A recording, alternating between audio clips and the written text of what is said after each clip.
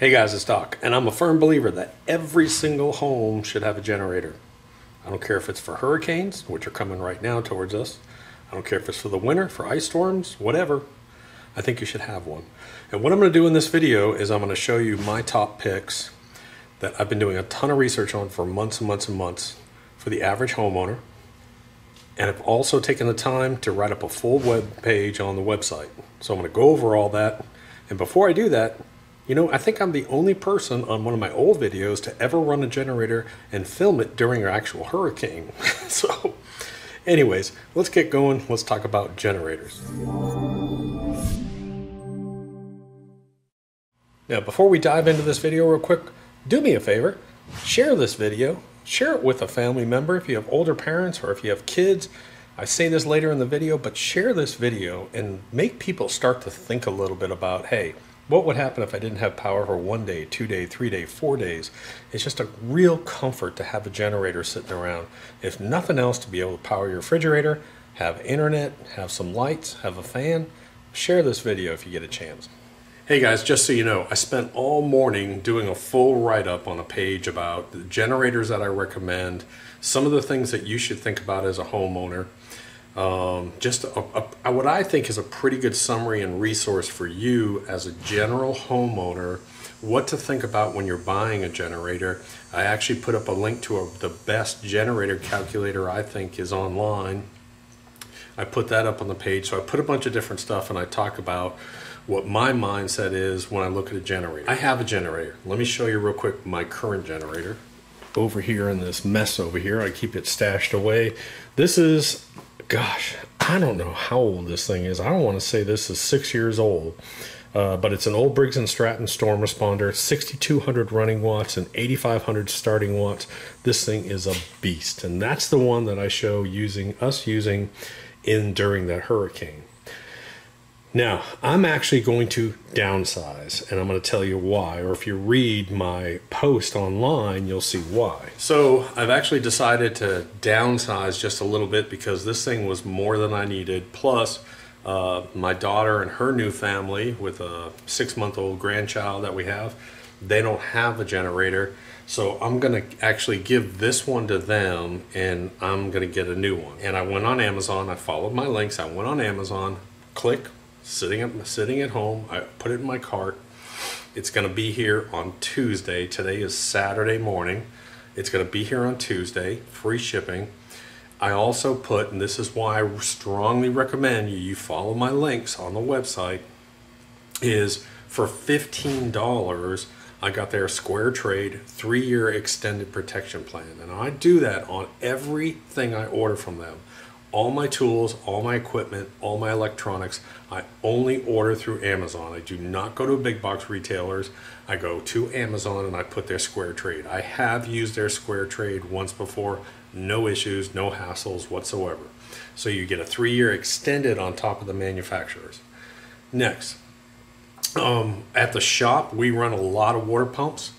We have 4 or 5 of these Champion water pumps that we have had for some of them up to 6 years, and we'll stick them in the closet, we'll run the fuel out of them, we'll bring them back out, and first or second pull they start up. Champion is a decent quality manufacturer. I'm not going to say that they're a Briggs & Stratton, I'm not going to say that they're a Honda, but let me tell you what, for the money, they're a really good buy. The one that I recommend is about $490. It's a good size to be able to run the basic stuff, and I talk about figuring out the basic stuff that you want. In other words, what do you need if you're going to be without power for 12 hours to 24 hours or longer? You know, you want your TV, you want some lights, you want a fan because it gets hot, and you want your refrigerator. Just the basic stuff, and that's the size that you're going to do. Now the calculator is going to show you, and real quick, I'm going to run through a lot of material here, so hold on. Let's talk about the figuring wattage. What's interesting is when you calculate your watts that you need, you basically add up all the watts that you want to need. So if you want to run a TV, your cable, your internet, a couple LED light bulbs, you want to run a fan, you add that all up. But then you got to go back in and you got to add on top of that the highest surge or starting watts. So as an example, a refrigerator may only be 500 to 700 running watts, but it may have a 2000 starting or surge watt. So when you hear your refrigerator kick on, or anything, even a heat pump outside, there's always a surge or starting watts that's different than your running watts. And so that's why you have to go up higher than the total wattage. And so I sort of did a little explanation on the website about that. So go to the website, howtoadopt.com, and you can see that stuff. I sort of explained that out for you. But trust me, this has been months, and I've been debating my pick and debating my pick. And finally, guess what? There's 4 hurricanes coming in. One of them's probably going to hit either Georgia, South Carolina, or North Carolina. And the reason why I have to have a generator is because we live in an area that that doesn't have buried power lines. So we have a bunch of big trees. We have down the road, we always have our neighborhood doesn't have them, but down the road that feeds into us, the power lines are all up on the street. And we always lose power. Have a bad storm, you have to lose power. A year and a half ago, I think it was, we had that hurricane come through. We were without power for 2 straight days, 48 hours without power. And thank God I had that generator. So I'm going to show you a couple things that I think about, but go and read and see my top pick on there for the generators. It's a dual fuel system. Matter of fact, I wrote down some information on it and why I think it's so good. Number one, it's dual fuel. It'll run gasoline and it'll run propane ready. So I've always got 2 or 3 propane tanks here. I've always got 3 or 4 or 5 gas cans around. So I could probably sit here for a week and have power based on that. The other thing that's important to think about, now I used to live at the coast and I've been through a ton of hurricanes. The worst hurricane I ever been through actually though, and I talk about this in the other video, is we were living in Raleigh and we had a hurricane slam and come 130 miles inland and we were without power for 7 to 10 days. I can't remember. Now that was a long time ago because my daughter she was like 2 or 3 years old. 7 to 10 days without power living in Raleigh, North Carolina, 130 miles from the coast. So it can happen. The unit that I'm talking about is the Champion unit, but it's a 3,900 watt running power, a 4,750 surge power, which is plenty for everything that we need, including my refrigerator. It has a frame with wheels on it. That's important. The weight on it is about 115 pounds.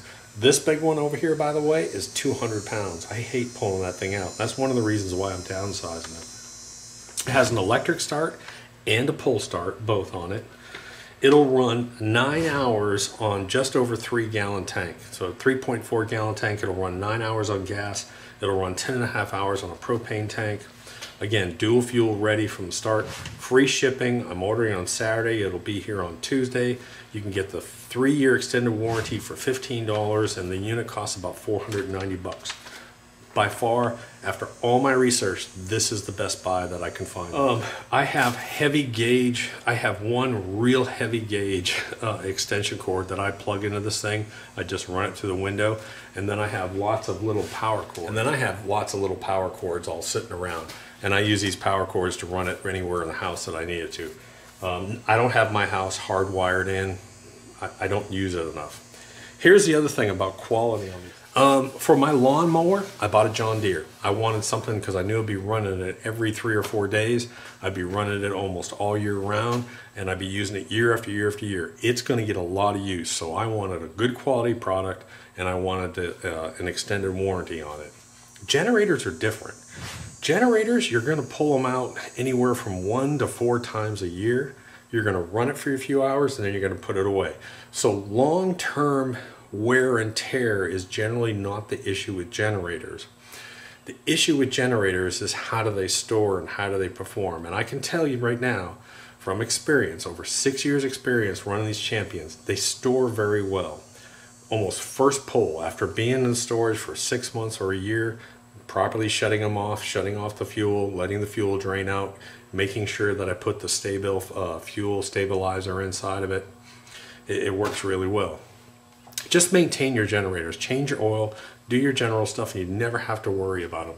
Again, it's usually not a usage, it's not an hour issue, because you're not running these things every single week, 2 or 3 times a week. It's usually once or twice a year. So let me show you where I put put my generator. I think this is important too. And then you can see I have this sort of corner over here. And let me show you what I do with my generator. The important thing to remember about generators is a lot of it has to do with sound waves. Oh my God, look. There's a Jack Russell sitting there. She's such an idiot. You are such an idiot. Why do you have to be such an idiot all the time? Don't give me that look. Don't look like you're a beaten dog, you spoiled brat. She's hunting lizards. Anyways, watch out, babe. Watch out, move. Okay, so here's my corner. I have a brick wall here. I shoot my exhaust into this wall and I put up a steel plate. So the exhaust hits that steel plate. That plate gets a little hot, but it diffuses the heat really well. That also helps deaden the sound as well. Then what I do is I put my generator here and I usually put a board over the top or a metal plate over the top because it's going to be raining and I keep the rain off of it. And then all I do is I run my cord around and I actually bring the cord in through the kitchen over here. And so now it's a very short run. So this is a great little corner. And what I do is I got to get some more gravel, but I also put gravel down here. So I put gravel down here. I have a heat plate. Sometimes I'll actually put a metal plate down, but there's nothing over here flammable, nothing I have to worry about, just dirt and gravel. And I just stick it over in this corner. There's a big bush here that helps diffuse some of the noise. The fence here diffuses some of the noise. So it's actually pretty quiet back over here. So the nice thing about this corner is I can stick the generator over here. I can lock my gate. I can go to sleep at night. I don't have to worry about it. Everything is pretty quiet over here, and it's safe. And again, I put something over it because if it's a hurricane, it's going to be raining and raining and raining. All right. So next, what I want to talk about is I want to talk about the usage calculator that I'm putting up. And let me show you. I'm actually going to put up real quick. I'm going to put up me using that. So what I did is I actually captured a screenshot of me going on here, and you'll see at the very top of this screen you have your surge watts and then you have your running watts. And what you can do is you can go through here and you can click the icons, and at the top it'll keep adding and adding and adding. Now don't forget, one thing that I do is sometimes I'll add stuff that I really don't have, but I know the wattage is about the same. So I want to run my TV, cable box, modem, fan, lights, and refrigerator. So I add some stuff. So if I don't see something that's exactly the same, but it's close, I'll add it to it, and so I can get a good calculator. And you'll see that's a great thing to do. That is a great tool to use. And I think you'll see that if you're like me, you just want some basic stuff on, plus to keep your food from spoiling. The one that is my top pick is a great unit to buy. So remember guys, sometimes buying a generator can be a little bit confusing, and I hope that this video solves that a little bit. The majority of homeowners want to run a refrigerator, some lights, some fans, TV, and electronics. This unit will do that, and will do it really well and give the option of dual fuels, which I love. Plus, it's not a 200-pound generator. It's a generator that can easily be transported. So it's about 115 pounds, 119 pounds. Do me a favor, share this video. Like this video, hate this video, I don't care. Push one of those buttons. And if you want to see some of our upcoming videos, make sure you click that subscribe button down below so you don't miss any of those. Now, don't forget, I'm putting up, and I'm going to keep updated no matter how old this video is. I'm going to keep those links updated on the website so that you can go on there and you can order, and rest assured that hopefully it's there. Now, this is hurricane season coming up, or it is. A bunch of hurricanes out there, and I guarantee you that if you try and go buy a generator at one of the big box stores here any day, they're going to be all sold out. That happens every single time. You're actually better off to get online now, put in your order through Amazon, have it here in 2 days. Hope it helped, guys. Doc.